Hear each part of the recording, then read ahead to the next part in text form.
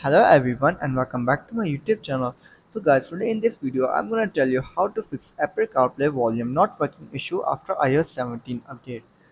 So guys, Apple CarPlay is a service that allows users to make a phone call, send messages and play Apple Music and other entertainment while driving.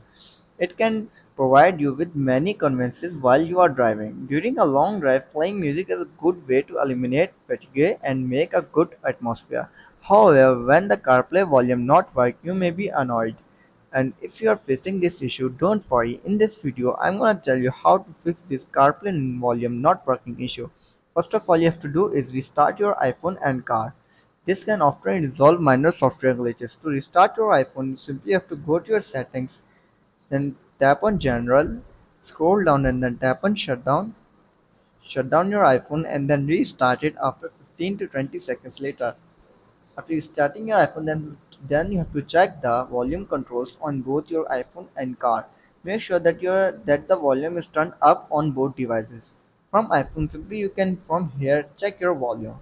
And in your car, you can tap on screen or simply volume up on button. After this, then you have to try using a different USB cables. Some USB cables can cause problem with CarPlay. So you have to do is you have to use the certified Apple cable for your iPhone to use CarPlay. After this, then you have to try connecting your iPhone to a different USB port in your car. Some cars have multiple using ports and not all of them may be compatible with CarPlay. So try to use a different USB port in your car. Then you have to update your iPhone to the latest version of iOS. Simply, Apple regularly release software updates that include bug fixes and security improvement for CarPlay. So you have to go to your general and then tap on software update and see if is there any update available for your iPhone. If there is, then simply update your iPhone to the latest version of iOS 17. After updating to the latest version of iOS 17 and you're still facing the same issue, then you can do is reset your CarPlay settings. To do this, simply have to go to your general, then scroll down and tap on CarPlay, and here you will see your car.